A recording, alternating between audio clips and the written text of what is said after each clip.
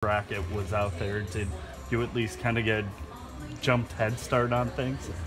I don't know what I'm allowed to say on that. You didn't do anything wrong. CBS did. I think it's what's pretty cool. Obviously, we're in Chicago. If we can play well, and I think that would be a pretty cool thing. But known for a little bit, but we'll get to work. I haven't done anything. I haven't researched anything. I've watched Iona play a couple times. I just coming from the mid-major ranks. I've watched a lot of those teams for a long time, and obviously, Tim's done, like I said earlier, Tim's done great there. I think they finished second in their league in the regular season, won the tournament, and they can really score, and we're going to have to be very locked in defensively against them.